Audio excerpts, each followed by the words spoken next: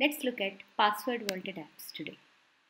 In apps, get into password vaulted apps, and this is where you will be able to add multiple apps and provide access to your users for these applications.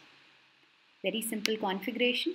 You add an app, look up for your application of choice. Let's take an example of Jira. You will find application choices. It's simple to search and also look up for applications. We can also look for marketing apps which will be used by marketing users.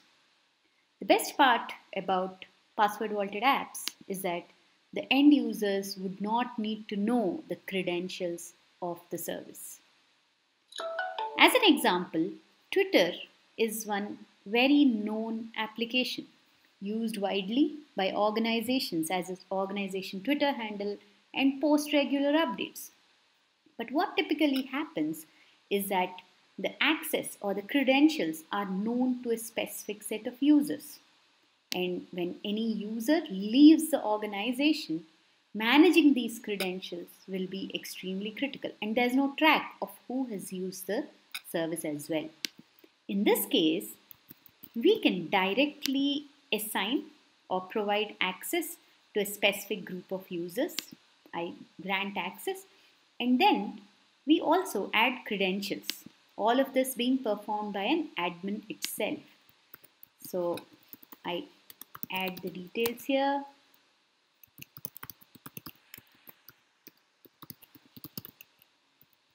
It can be any common credentials. For the purpose of demo, I'm giving Sujata Dusi. And I save the credentials.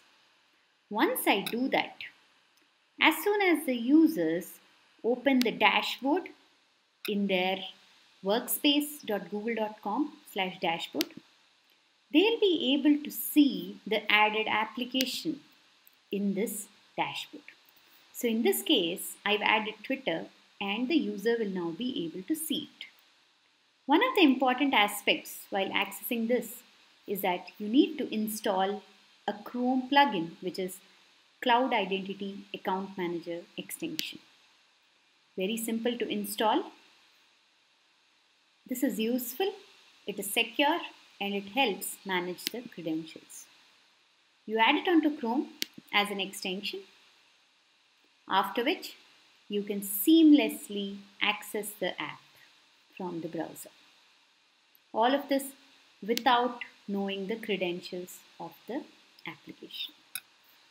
So I once again open my Twitter handle and I'm immediately logged in to the org Twitter handle. It's simple and easy to use and makes your credentials secure.